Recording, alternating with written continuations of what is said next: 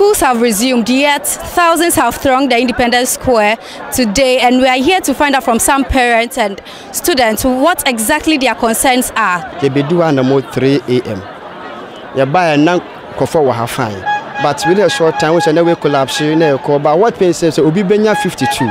No, when you're school, no Benya single number, not the whole war. I had no more now last year, they're very easy, my so we could buy and channel and the minister and come back go green for an Edikayaba. No, my ye, I'm one a week and I say a month and son of society, yellow for them said the good for Embra, the ambassador will not be behind 2 years, but we didn't know a boom. We be a judgment. Ababejina and about 10-50, baby, a beautiful commerce, a beautiful north, Abba. Yes, a very hectic, madam, a very hectic, because when our back, I was our condition, how will you feel? And I be here 2 o'clock. The bed transit, but I can say, she sent me back it's 15 years. When I got to Hawaii, yes, I was shaman. Lolo fair, almost 50 Ghana. When you got to a man, you can't say. Body, what did I say a day? A day of 50 years, whether or not Shama or school or Hawaii, no Asaba. And that's something called rented down 50 years, no.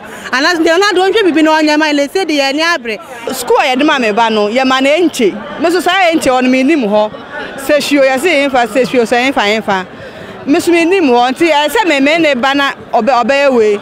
School 5 for choosing Yaninya Bakupa and Fano.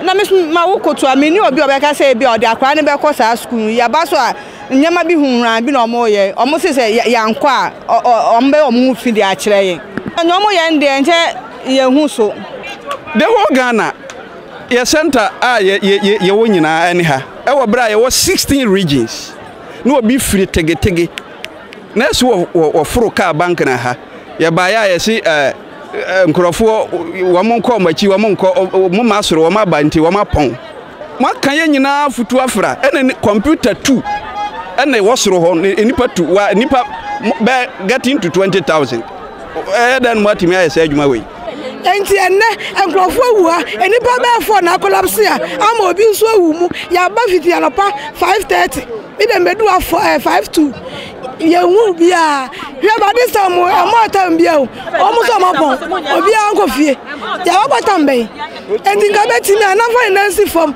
amu ogodo osigini osibru no ye hu first batch ye hu second batch na first batch 4 ba na nka amu first batch ni kwa na ya second entrance na first batch for no kwa na second for nso asamba second na ye nyina bom ye se hwe ni pegu a ye hu blue ye hu green ye hu yellow ada nana ya blend to there on one so abra on gas ma bre ne ya hu ye there first you just school fees no kwa ye mbresa just school fees no kwa ye mbresa sorry why we jira so ezukwa mo edi e you so amara I think I told kwa na think kwa sisia.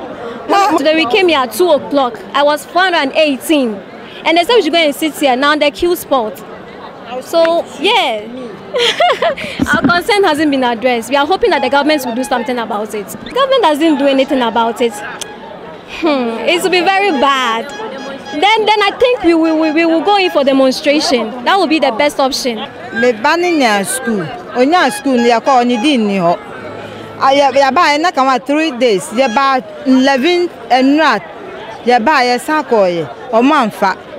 Ene Monday su ya ba ya ya ba ha 2 o'clock amachi still omu ye hwin fa ho nti ye hu ne ebe ye by force when you are in Accra you have to go to West or Bulu or nowhere. That's the problem.